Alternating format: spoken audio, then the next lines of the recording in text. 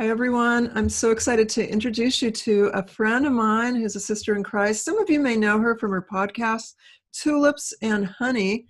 Lauren Hereford is with me today, and this is something that I've been wanting to do since I first met her, is interview her about her testimony. Just a little context, we're filming this on April 16th, 2020. We're both in lockdown mode during the coronavirus pandemic, and your husband, is he on the front line? Isn't he a respiratory therapist? Yeah, he sure is. Yep, he's a respiratory therapist, so he works primarily in the NICU. But if there is a need for the COVID patients, if there's not somebody else that's there that's able to do it, there are several cases of COVID patients in his personal, like in the hospital here in North Dakota. But there hasn't been just a huge amount of cases here. So we were surprised by how many of them are in the hospital and staying. He hasn't mentioned any of them having left yet. So the hospital's on lockdown and they're definitely being very careful. And a really surprising thing for me, Doreen, is that the age range. We keep hearing that it's only affecting elderly people, but he's treating patients up there from like 30 plus.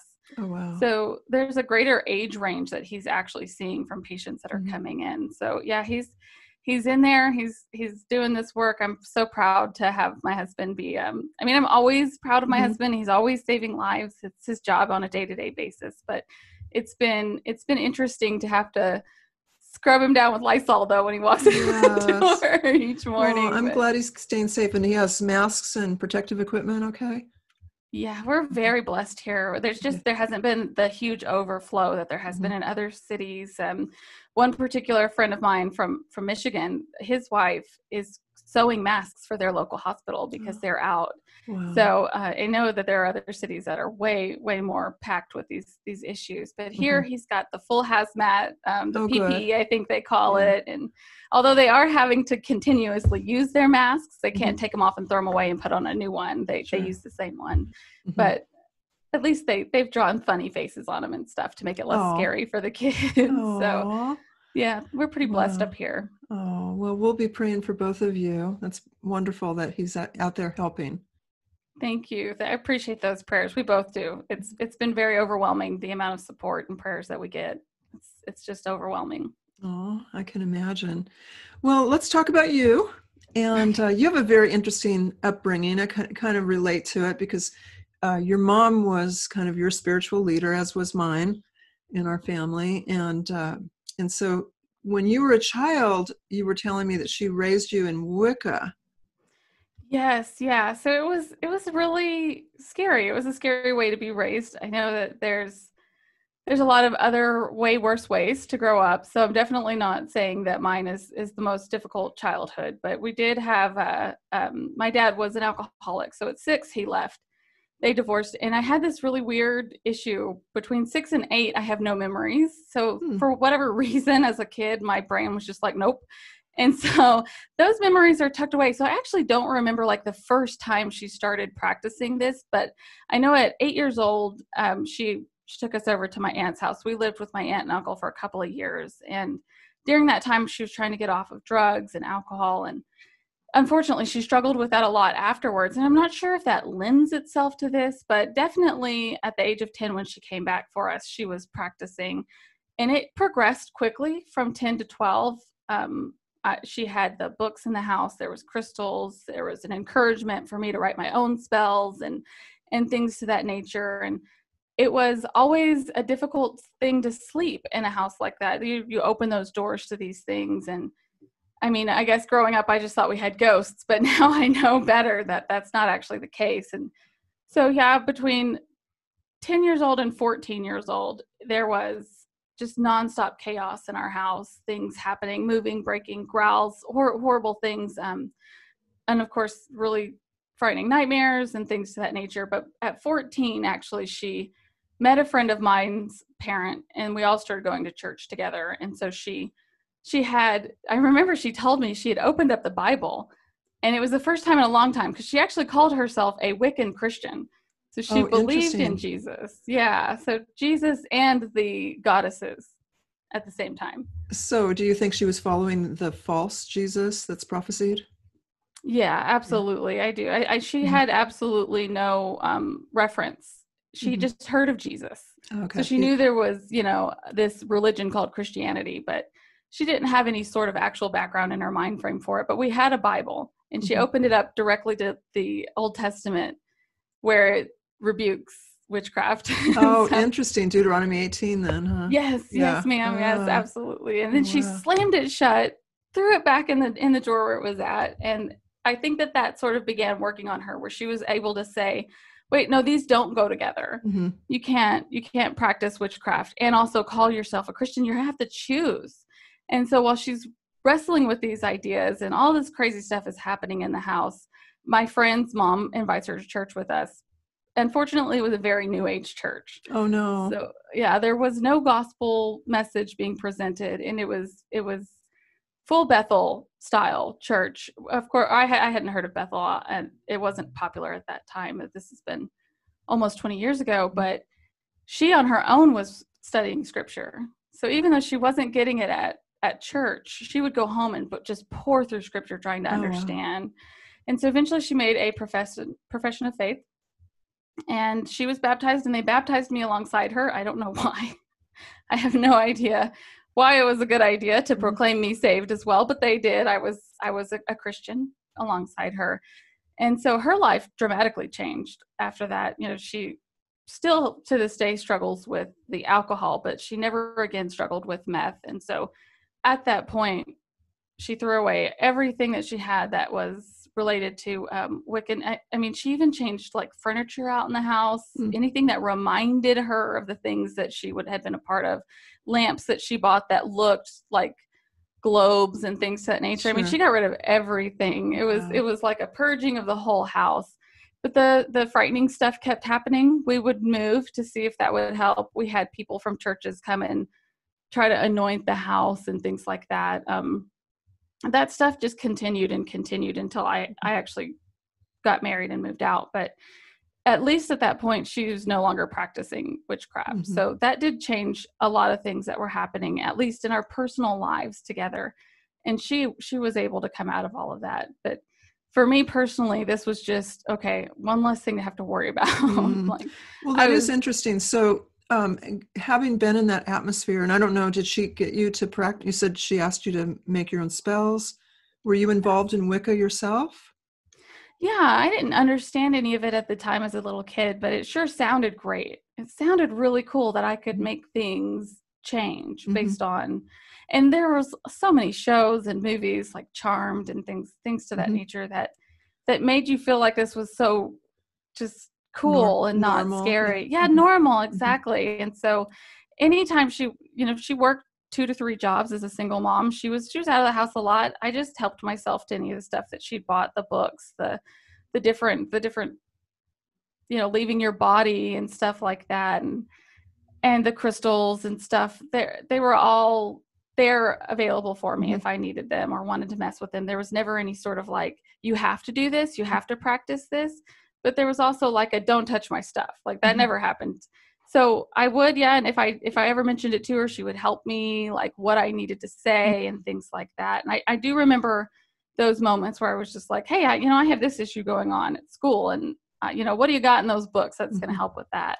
Hmm. But just as a teenager, it was just cool to me. I thought it was really cool. And my friends would come over and we would talk about, ghosts and Ouija boards and stuff like that. And as a kid, I did so admire my mom to an extent, especially being away from her for those 2 years when I was at my aunt's. That was between 8 and 10. I had a Barbie doll that looked just like her, and I would Oh. keep it with me everywhere I went. And when she cut her hair, if I saw her at Christmas, I would cut my Barbie doll's hair to match hers. So Mhm. that really affected my abilities to reason logically through what I was Sure. being told. It didn't matter if it was accurate or reasonable. Yeah. It was coming from her, and so coming from her meant it was true. Hmm. So that I think that also leading into Christianity was the same. So, okay, she says we're going to be Christians now. We're going to church. I'm a Christian now. I'm going to church. But you didn't really understand either. It doesn't sound like you really understood Wicca. You didn't understand Christianity. It sounded like it was more like being with your mom. Yeah, absolutely. Just no understanding and no real desire to understand at the time. I just really wanted to make her happy, to please her. And so I didn't question it, but I also didn't really dig into anything. I wasn't trying to like understand the forces of nature or anything like that. I just assumed it was true, and that if I couldn't make it work, it was something wrong with me. Okay. So it really didn't go deeper. Did you have paranormal experiences during that time? Yes. Oh my goodness. This is, if I could get anything through to your listeners, the one warning that I would say is, even if you just think it's a cute show or something like that, we were tormented as kids. I didn't sleep alone until I was late into my teens. I couldn't sleep in a room by myself. I struggled in school because we weren't sleeping at night, because there was a constant stream of noises happening, knocking and banging and things being pushed over and all sorts of things happening around us, that lights flashing where there's no windows to show a light through, and things would happen that were just terrifying to a kid. You know, you just, as an adult, if something similar to that would happen to me now, I haven't had to deal with it, of course, as an adult, but as an adult, I wouldn't care, because I would just be like, okay, well, you know, there's really nothing you can do. But as a kid, you hear growling, you wake up with scratches all over your body. I mean, it's really frightening. Oh, so we did struggle. You had scratches on your body. Yes, all the time we would wake up with scratches on our arms and our Your legs mom or too? our backs. Yeah, we all did. Yeah, she struggled with that too. And what do you think it is now, looking back? What do you think was happening?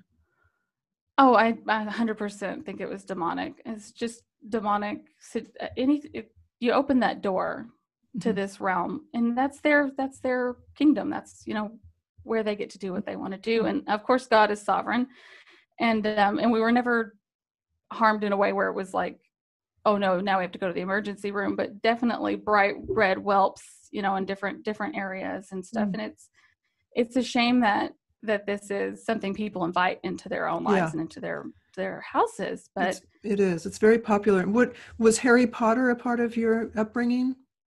You know, Harry Potter was popular when I was about 12. So right around the time when things were shifting, that was a thing where the books had been out, but the movies weren't big yet. I think if they had been big earlier, it would have been a lot more difficult to logically think through these things. But the real thing I think that pushed her was probably Charmed. I think that would be the biggest influence on her, was here's sisters and they're happy and everything is okay and they're fighting evil. And I think she saw these things happening around us as the evil that she was supposed to be fighting as a mom. And so instead of pushing her away from these things, it pushed her further into it. How can I make this stop, as, you know, as a mom? And we would move all the time, Doreen. We moved so many times, it never helped. It followed us everywhere we went. We had so many animals in the house at any given time. So the animals are getting freaked out by the sounds. And so you had a lot of pets. We did. We had a lot of pets. We all had our own cat and our own dog. And then if there were strays, my mom was the kind of person, if you needed the shirt off her back, she would give it to you. I mean, we were dirt poor, like not just a little bit poor, but like our groceries came from the local churches, kind of poor. So she'd get these groceries from the local church, and then she would split them with other people in the neighborhood that also needed help. So she was a very kind, very loving person. If there was a stray that needed to help the house, she would, whether it was a person or an animal, she would give it a home. And so she really was trying to the best of her own sinful, fallen ability to be a good mom and a good person. But the more she put effort into this, the more it would expand into worse and worse difficulties. It sounds like you were saying that she thought she was combating evil by practicing Wicca. Is that what you're saying? Okay. Because Wicca is becoming more and more popular. And what do you see the difference being between Wicca and witchcraft, or is there a difference? I'm sure that there's a difference in the actual names that are given to goddesses. I think the big difference that you see in Wicca is just that there's like a hierarchy. They have specific goddesses that they worship. It's not just I can maneuver things, because there's a smaller branch of witchcraft behavior out there that really is sort of like agnostic in its own beliefs, that they're not saying, oh, there's a goddess in the moon that's helping me.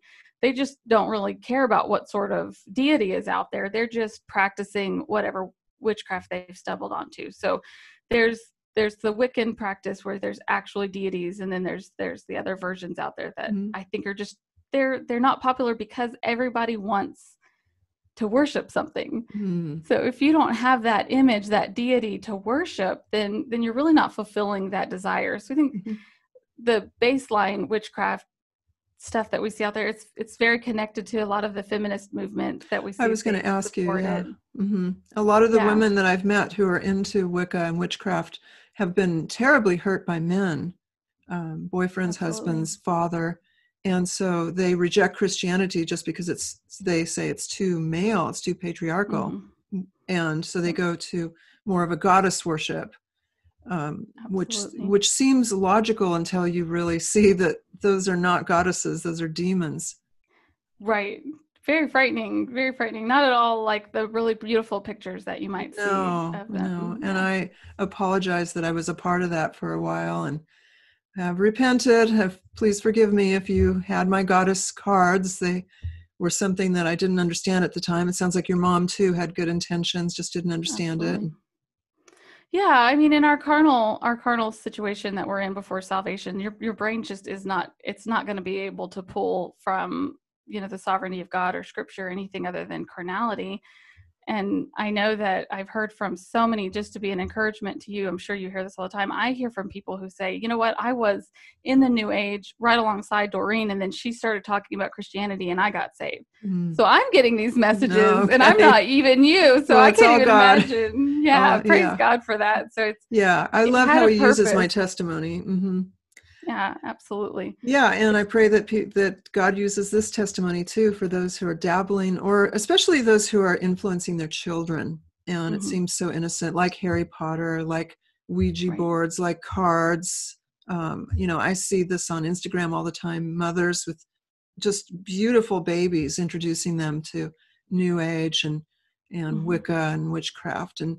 And so, as a mom, you want the best for your kid and you think this is the best, but then as Lauren's describing, it's with that, there's a big price to pay for this. Absolutely. I mean, seriously, praise the Lord for saving you and getting you out of that. You were saying though, that the first church you went to didn't have the gospel, didn't lead to salvation. Was it entertainment driven or seeker friendly, or what was going on there? It was really one of the type of sort of non-denominational Pentecostal churches that we've saw quite a bit in the 90s. Those churches now today are really just all about the seeker-driven entertainment. But at the time, they were very passionate about the New Age stuff that they were entering into this. And so for my mom, as she's learning and she's growing in Scripture, she starts noticing these things. She starts mentioning them to me. And eventually she's like, what are examples of the New Age things you saw in that church? So a lot of it was things like your Holy Spirit telepathy, stuff to that nature, where they're taking these words where, if you're praying, you want to make sure that you're leaving your body and you're, entering into the spirit realm and stuff like that. Now, I was in the youth at the time, so I wasn't in the actual service hearing these things. So we didn't have Sunday service with the adults and we didn't have Wednesday service with the adults. They shipped us right out into a different building. And what would you learn in that building? Oh, it was all about like how to be a teenager that wasn't falling for promiscuity or drugs. It was never an actual scriptural, like, here's your scripture for today, this is what we're going to learn about. It was very, that version, I think, I would say seeker friendly for teenagers. Very cool, very hip. You had like, your lights turned down low and your smog machines and stuff like that. Oh. So they made that portion of it very cool, whereas my mom was dealing with this New Age stuff. But I loved it. Obviously I'm having a blast. I had a lot of friends there. I'm not hearing about my sin, so I'm not feeling convicted for anything. I'm just pretty much being told to tote the line as long as people are watching. That's what I could do. Obviously in my own thought life and in my own personal life, I was a wretched sinner, as wretched as any teenager can be. But I disrespected my mom. I talked back. I argued. I was lazy in my studies. And so I wasn't learning about any of that. But as soon as she started pushing back, the pastor essentially said, listen, like it or leave it. And she continued to say, I'm really just concerned about this. Maybe you can help me understand. He spread the rumor among the adults that she had been a witch before coming there.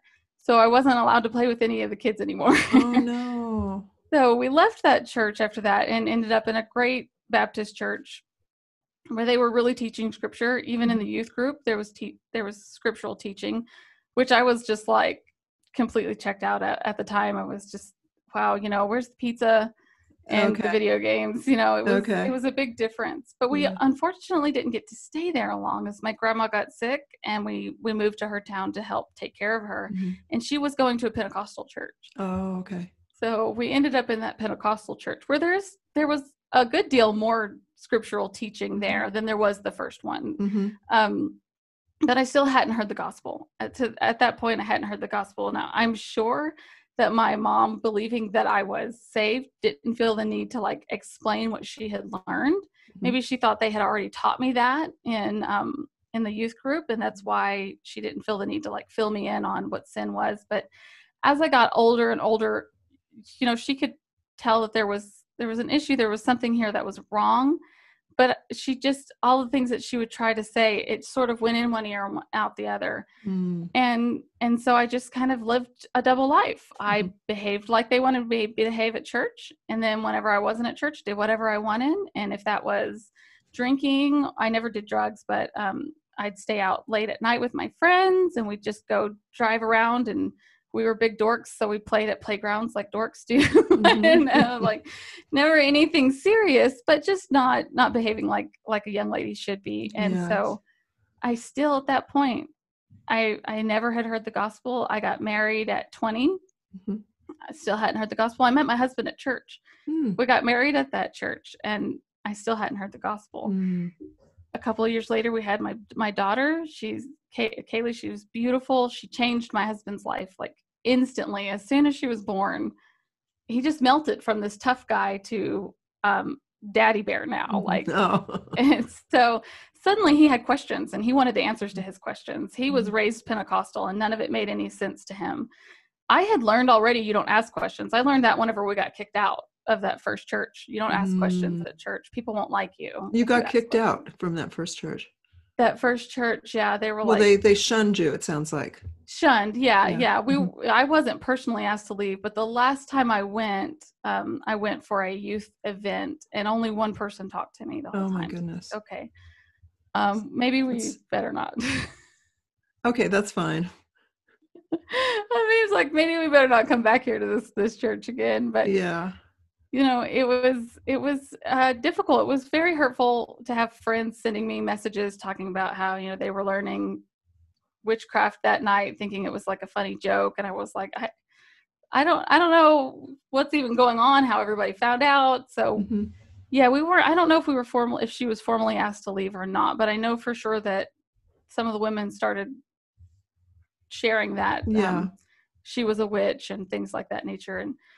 And so we got out of there, and the next church, if we had stayed longer than a couple of weeks, I probably would have eventually heard the gospel there, but we didn't stay long enough. And then we moved again and again and again, a couple of different times, and getting married. And my husband's asking these questions, and I don't know any of these answers. And I'm like, don't rock the boat. Don't. But it's not good enough for him. He was very inquisitive. He wanted to understand why the things that they were teaching us weren't really happening in real life. They're telling us in these Pentecostal churches that we should be speaking in tongues, we should be healing people, and we should be, raising people from the dead. We're not seeing any of that. And he's like, listen, when Kaylee gets a few years older, she's going to ask you these questions too. What are you going to say? And I was like, oh. I don't have any of those answers. So we started looking. Because Pentecostal, the foundation of them is the baptism of the Holy Spirit, the second baptism, and that the sign of that you've been baptized by the Holy Spirit is that you speak in tongues. If you don't speak in tongues, then you're not saved, according to the Pentecostal foundation. And so is that something you got involved in? And And so you were speaking in tongues and others were? I never spoke in tongues. Okay. I'm sure I must have looked like a complete heathen to them, but Uh-huh. I just didn't.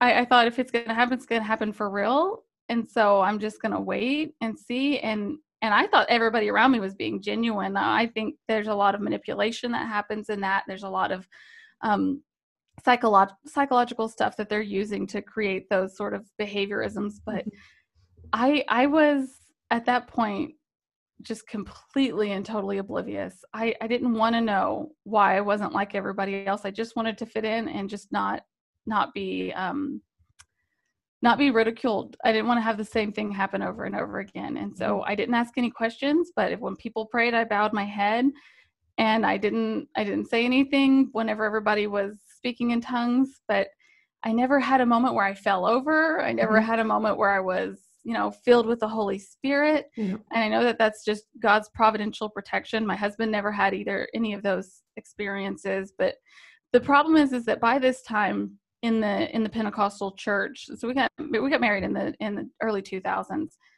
By that time, the Pentecostal churches had decided that they needed to be more seeker friendly too. And so they're not pushing the speaking in tongues as much as they were originally. Whenever I first started going, that was one of the first things somebody told me. You need to pray out loud in a whisper so that you'll receive the Spirit. Someone told me that, and I remember thinking that's not in Scripture, but I didn't say anything.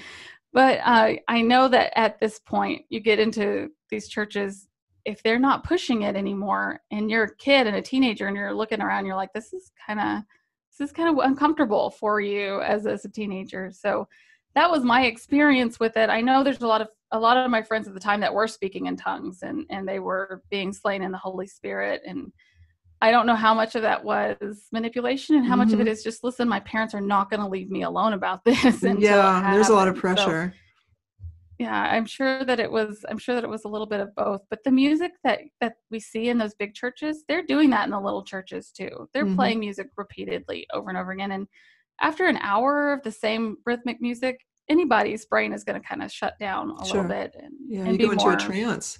Exactly. Yeah. And you've done videos about that were so helpful for me to understand why it is that was happening to people. But I have a lot of neurological issues that I think sort of put up some blockers for that stuff. God's providence for my broken stuff in my brain actually might have helped in those situations, because the less shut down my brain is supposed to be, it actually fires up even more. So when everybody else is all subdued and being quiet, I've got like 8 things going on in my brain. I'm playing a movie, and I'm listening to a different song, and I'm having a conversation. So maybe that's why I never was able to do that. Could be. Yeah, but it worked for my advantage, I guess. So I mean, it was good in that light. But my mom also never, I never saw her speak in tongues while we were going, and again, I really was doing what she wanted me to do. And if I didn't see her do it, it probably had another bit of influence for it. But eventually we found our way to traveling. We're traveling respiratory therapists. Well, my husband is, I just travel with him. And that changed everything as well. So now we're packing up, we're leaving everything behind, including our family's influence. So my husband's family is very Pentecostal, and so that's where a lot of the influence was coming from. And once we started traveling, my daughter was 3, and we're away from that. Now we're having to make our own opinions. What churches are we going to go to? And there was a particularly difficult day. We went on Easter to a new church in Bremerton, Washington, which is right across the way from Seattle. It's really beautiful. And the church talked about the reasons why you should believe Jesus existed. And I'm sure that that's a great sermon for people who are saved and they're just looking for apologetics. But as we were walking out, my husband was like, I'm not going back to church. So don't ask me to go back to church. I'm not going to go back to church. None of these people believe what they're teaching, because they're not acting like the Bible says we're supposed to act. And that was really hard to hear, because I believed at that time to be a Christian meant you went to church. Yes. Right. You had to check mark those boxes, or else people wouldn't believe you that you were a Christian. I mean, there is biblical basis for that. We are commanded to fellowship in corporate worship. So, yeah, absolutely. Yeah, we fellowship as believers. We know that that's a command. I believed that the trips to church were what was saving me. That's what Oh, okay. made So it's legalism. Yeah. legalism. Yeah. And Yeah. I had Mhm. never even been taught that. I Mhm. still to this day have no idea where those ideas came from. But, Mm, I thought if you didn't go to church that you weren't saved and you weren't going to get to go to heaven. And so right. it was about a year or so until this street preacher from Texas sent me a Paul Washer sermon. And How he did just you kind of, how did you meet a street preacher from Texas living in Washington? this is so crazy. So at this point, we had just left another assignment. We were in Bismarck, North Dakota for the first time. Our housing wasn't ready yet. So we're staying in this little hotel. It's got like a water park inside it, lots of fun things to go and do. And I'm in this prayer group because again, I'm trying to earn my way to heaven. I'm going to be in a prayer group, Mm, but I'm still posting things from like Joyce Meyer and Creflo Dollar. And this street preacher from Texas must have seen some of those posts and thought, you know what, maybe she needs to hear the gospel. And he sent me a Paul Washer sermon oh, jam that wow. had the gospel and it explained So Paul's that's conversion. quite a ways to go from Creflo Dollar to Paul Washer. I mean, you'd get whiplash from that. I That's did. You that's were not quite a big shift. So It was your was. jaw just dropped when you started watching Paul Washer? Oh, absolutely. It was nothing I had ever heard before. This is the first time I was hearing the gospel ever. And Uh, I was just like, oh my goodness. And I had the funniest response. I was like, this is what my husband's been looking for. I'm going to play this for him. And so I'm all excited. I finally found him answers and he gets home and I'm like, you have to listen to this. And I we watched it the second time I'm watching it. He's watching it for the first time. And as I'm watching it for the second time, I started thinking about how he must be feeling as he's listening to this. And so I started listening to it as if I was a sinner needing to be saved. mm, Imagine that. yes. So that second time, I'm personally convicted. As I'm listening to it, I'm like, oh, I'm not a Christian. I don't hate my sin. I love my sin. I mean, I look forward to times whenever I'm alone so that I can have my own personal thought process of sin and pride and ego and lust. I knew that the second time I'm listening to this, I'm like, oh, I'm in trouble. Mhm. And we watched video after video after video until it was nearly midnight. It's 4th of July. Everybody else was out, having a blast. 4th of July, we're in this little hotel watching Paul Washer Oh my sermon jam. goodness. Do you remember what the name of the first video was, or can you send me the link? I don't remember what the exact video link was, but I found some that were very similar. Anytime that he's telling the story of the pigs, where, if you're a sinner or a false convert, you're eating the slop as a pig. Okay. But if he could Kind of like snap the his prodigal finger, son. yes, Yeah. absolutely. And I just had never heard anything like that. Never Hmm. heard anybody say, your sin is the problem, right? Yeah. And so I turned to my husband and I said, I don't think I'm saved. And he said, oh, I know I'm not.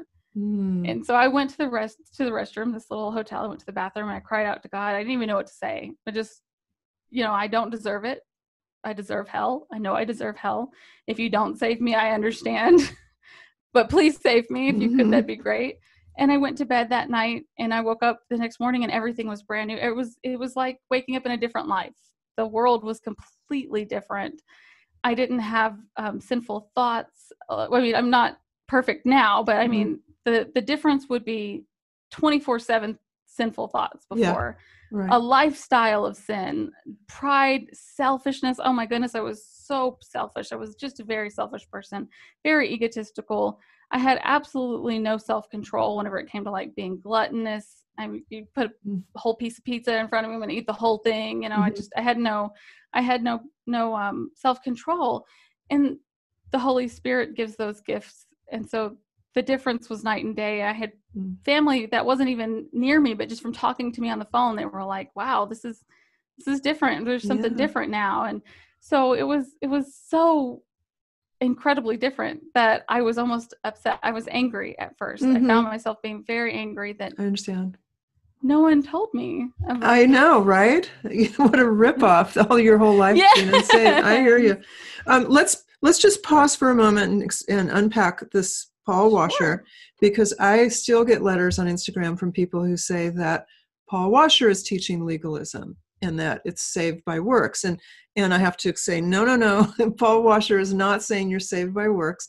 He's saying that you're when you are saved, you want to do good works, but you're not saved by good works, because you lived this. You lived a saved by works theology before. Absolutely. And then when you were genuinely saved, that's when you didn't have to pretend anymore. You got the new heart, the new life, the new person in Christ. Yeah. And so Paul Washer's teaching that it's evidence of salvation, Right. not that you're saved by your works. Okay, no Yeah. letters, please, unless you need more explanation on that. That's an important distinction, though. I'm glad you pointed that out, because the big difference is the desire. I was reading scripture before I got saved. I didn't want to, but I was doing it. I was going to church. I didn't want to, but I was doing it.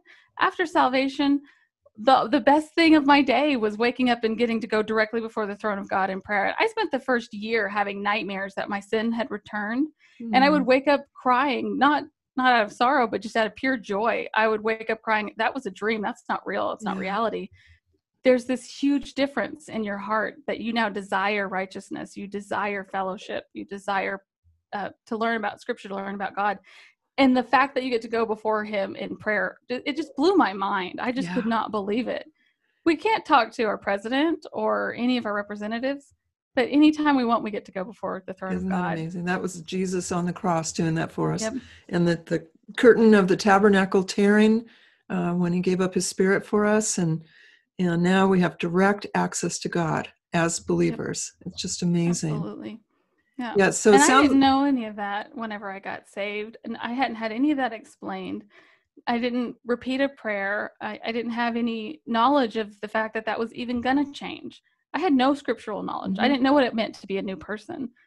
It was all of grace. God saved me. I didn't do anything to earn it. Amen. And then the new person came about without me having any understanding of what it even meant. I mean, it would be a full year before I even understood any of that stuff.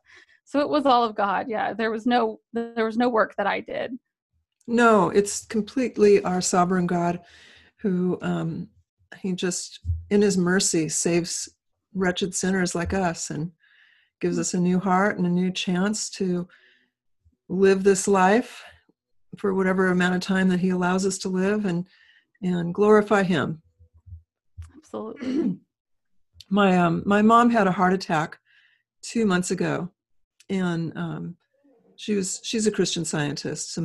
You probably know this. Many people know I was raised Christian Science, where you don't go to doctors. And so my mom she had these health issues come up, and we'd say, my husband and my brother and I, Mom, will you go to the doctor?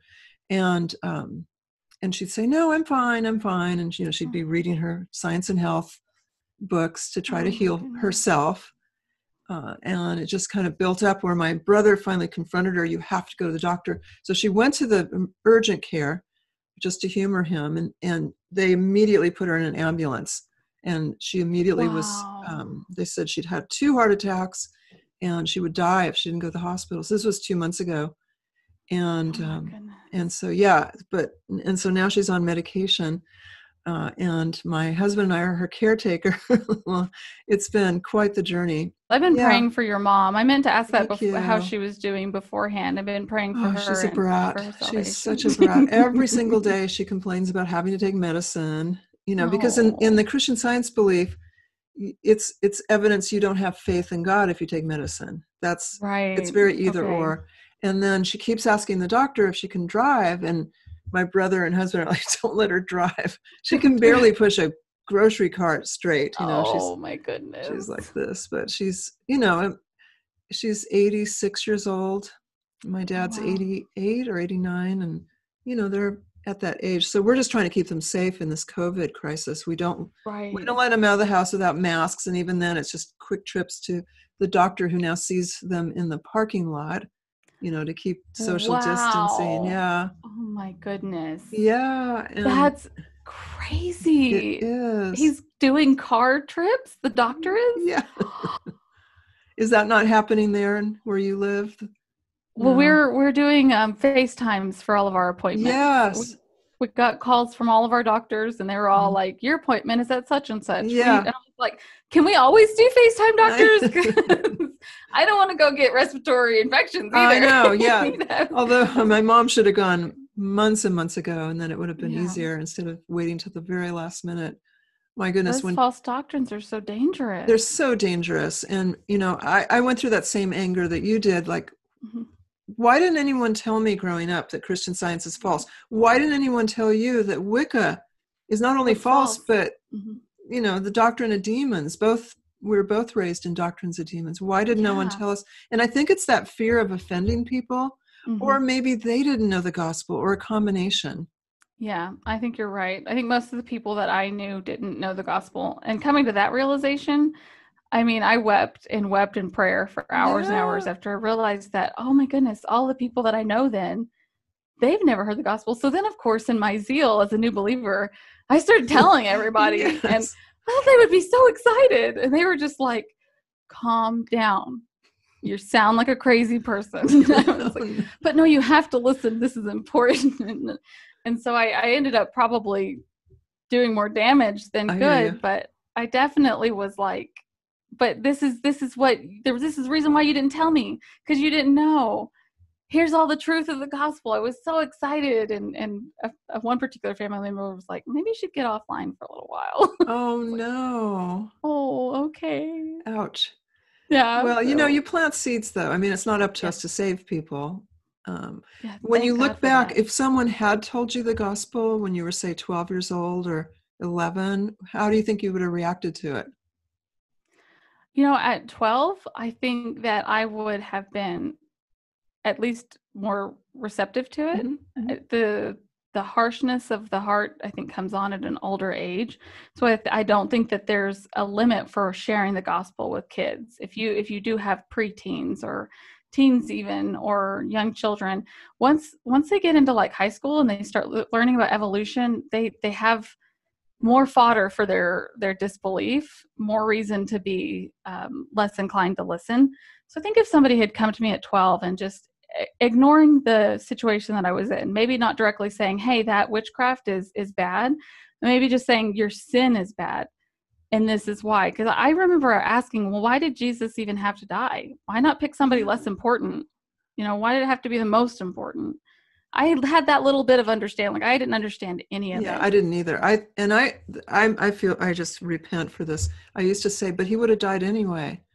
I mean, Oh, that makes sense because everybody dies. Oh, yeah. See, yeah. So I had no clue. I thought, because in Christian Science I was raised with that he's just a man, and then when I was in New right. Age, I bought into the whole New Age belief that he's this ascended master who's Hmm. the same as Buddha and Kuan Yin and such. Right.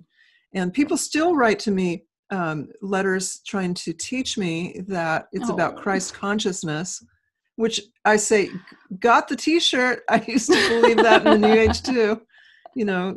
you've And already been in that. Yeah. yeah, I probably could tell them about the Christ consciousness, but it's really there was that fear of the Bible, or that distrust of the Bible. Hmm. I don't know if you went through that too, Lauren, Absolutely. before Yeah. you were saved.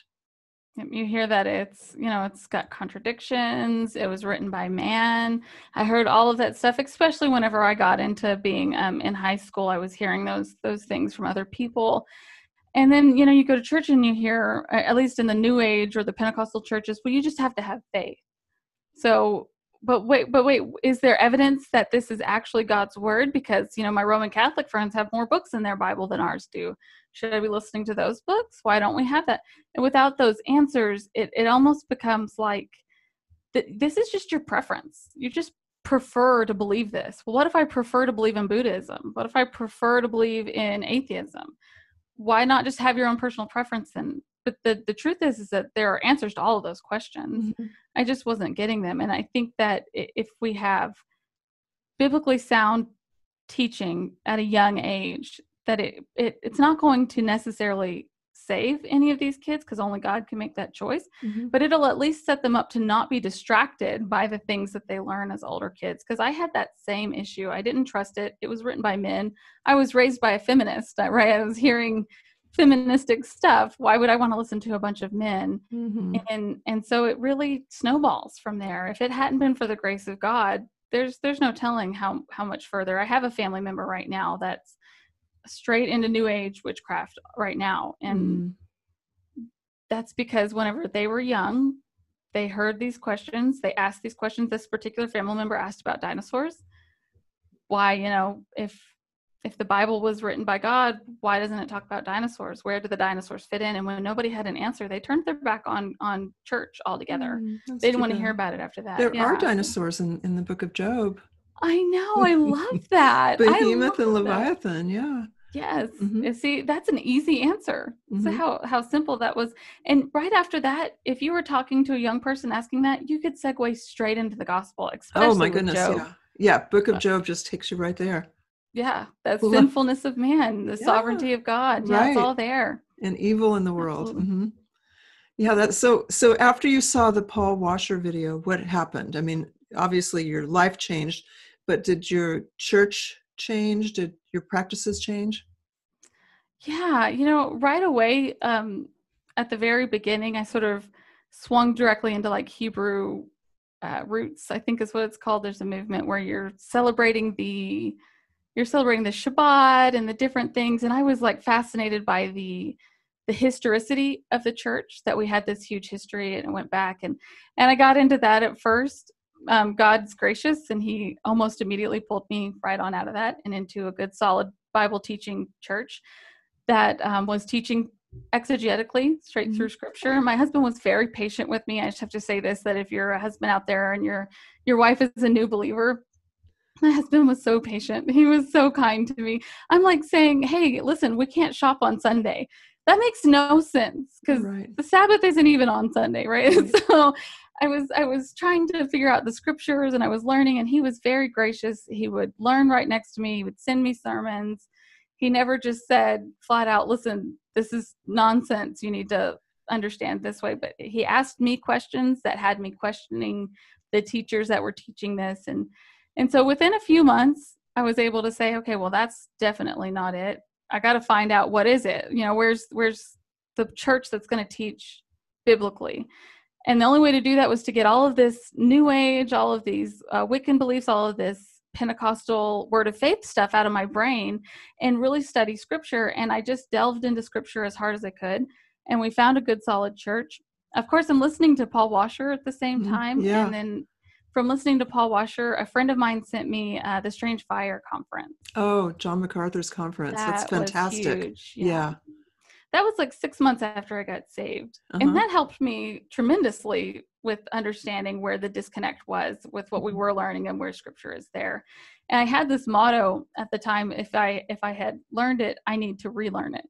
If I thought it was true or believed it was true, I needed to find out if it was actually true in scripture. And so any thought that would come to my brain, like if I thought, okay, but what about tithing? Well, this is what I've learned about tithing. Is that accurate scripturally? And I would tear that down and I would look into scripture and see. And having an exegetical church where the pastor's going verse by verse was tremendously helpful with that. So I did start with like a Reformed leaning church. I didn't know what Reformed theology was at the time. I'd never heard of that. But I did look at like, where's the John MacArthur church nearby? And so that was helpful. I found a church where there was it was like a Baptist church where they leaned Reformed, and then I found real Reformed churches, actual Reformed churches, after reading Calvin's Institutes, which was very, very helpful. All the while, my sweet husband, he is so supportive. He's like buying books and videos, anything that I need to help me along with this. You can see my collections. It's from eBay. You can get them cheaper there. Nice. Oh, that's great. Yeah, they charge quite a bit for those big collections. But eventually we found ourselves in Reformed faith, and I'm so thankful for that.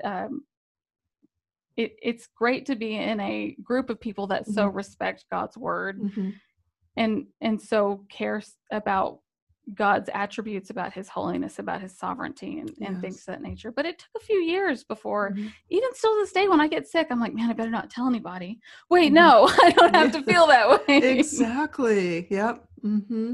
Yeah. It's a big change to come out of that dark of deception into God's light.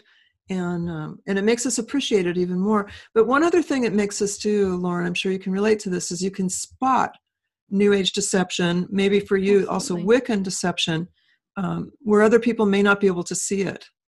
Absolutely. It's like I mean, I hate to use this same example, but like if you smoked and then you stop smoking and you can Yes. smell cigarette smoke from anywhere around. I never smoked, but growing up, my mom always did, and so I can smell it from other cars when they're driving by. Like I can tell that somebody's in there smoking, and it's like that with this stuff. If you hear somebody say something, you're instantly like your antenna goes up. You're like, wait a minute, let me find the context of what they're saying, and this has been helpful for me too.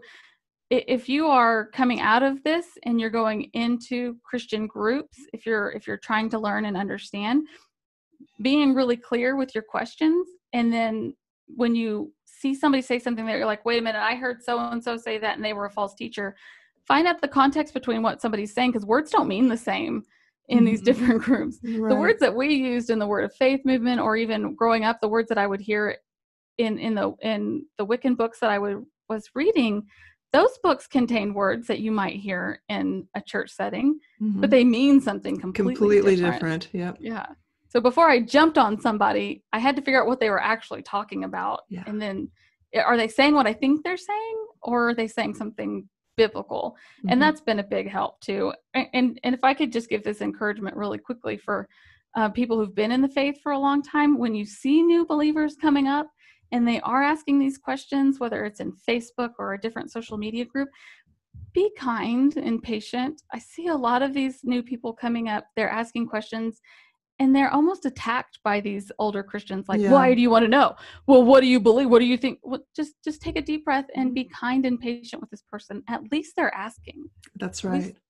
They're trying to learn. So hopefully we can, my heart in a lot of what we do on the podcast is to help people understand that being kind and patient, it's going to garner you a lot more fruit than being aggressive, especially with a newer believer, because sometimes we don't really understand words. No. And for me, it took so long to get the New Age thoughts out. I was blending New Age with Christianity for probably a year after I was saved, and I didn't even realize it. And having Christians come alongside you is so important for support.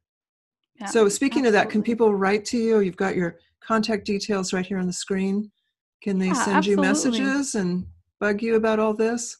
I hope they do. Absolutely. I love to get emails or messages from people that have questions. As much as I'm able to answer questions, I do. You can email me, or you can find my contact information is all at our website, 5solas.online, or you can find me on social media and message me. Let me know if you have questions or anything like that, or if you just need prayer. If you're dealing with this and you're having a hard time, like you just came out, I love finding people like that are like, I just got saved. I'm coming out of deception. Everything is overwhelming at that point. Yeah. You're bombarded with the fact that you don't know. The first verse, I meant to tell you this when we were talking about the first verse I opened up to read after I got saved that very next day, July 5th of 2015, was that 2 Corinthians where it says, those who think they know not what they ought. Yeah. And talk about a life verse. Yeah, that's humbling. It's how I feel still today. But if you're in those situations, if you want to contact us, absolutely anything that we can do to pray for you or to help get some. We're always giving away books, anything that we can do to help people grow in their knowledge of Christ. So absolutely, please reach out to us. We love that. And we have a group too on Facebook. And the group is wonderful at answering questions. So if I don't know a question, if I don't know the answer and you ask the question in the group, there's like people that have been saved longer than I've been alive and they can help too. So it's been What's the name of your group on Facebook? It's Tulips and Honey Hub. So there's a Tulips and Honey Hub page, and then there's a Tulips and Honey Hub group. So the hub is our podcasting channel. We have other podcasts on our channel. So the hub is kind of for everybody to use. So you get the benefit of all of the people that are on the channel, as well as all of our listeners that have we've had people come on that were sort of new to solid theology. And I love seeing their questions. They ask the best questions. Oh, good. Fantastic. And there's no kind of word of faith going on in the group or anything like that. It's just all solid. Yes. Yeah. So we have some rules about things like that. We make sure that we vet people before they start questioning or answering questions and things like that. And I have several admins. These women are such a blessing to me. They go through all of the questions and they make sure that nothing is happening that's outside of our purview. We have like a no trolling zone. You're not allowed to troll people in our group because we know it's discouraging if you're just asking a normal question. And so we call it passing over. If you see something that you may not perfectly agree with, if it's not sinful, you just don't like the way it was phrased, we say pass over that. If there's something that you don't like, you can message that person personally, or you can pass over it, but don't troll them in the comments below. Right. And look at what's primary issues and what's secondary. Yeah. Exactly. Yes, that's so important. It's been helpful in the group to stop the arguing and stuff that happens on social media. Yes, it does. There's a lot of arguing about amill and dispensationalism. And right. Charles Spurgeon said that the devil equally goes after Calvinists and Arminians. He doesn't care about the secondary issues. He's like, come with me. Yes, absolutely. Spurgeon knew how to put it, didn't he? He was very blunt and bold, and of course sounds like he's inspired both of us. And so is there anything else you'd like to leave people with? Is there anything that someone watching maybe who is kind of still trying to blend New Age or Wicca with Christianity? Anything you want to say?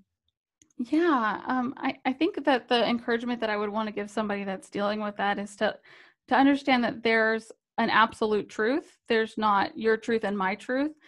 The scripture is opposed to these things. The scripture is very clear, just like Doreen was saying earlier about Deuteronomy 18. It's clear all throughout scripture that God is sovereign and we're not to have anything to do with those things. It might feel more friendly or loving to mix these things. It might even help you feel a little bit better about your sin or about what you've been through. Sometimes whenever we've done these things, admitting that they were wrong and backing away from them can be really difficult.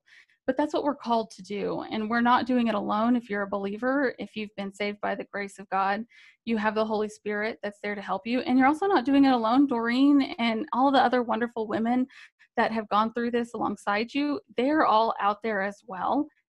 Understand that there's the absolute truth of God's word, and you have to separate from everything else, especially if it's uncomfortable. Listen, I've taught this to my daughter since she was old enough to talk.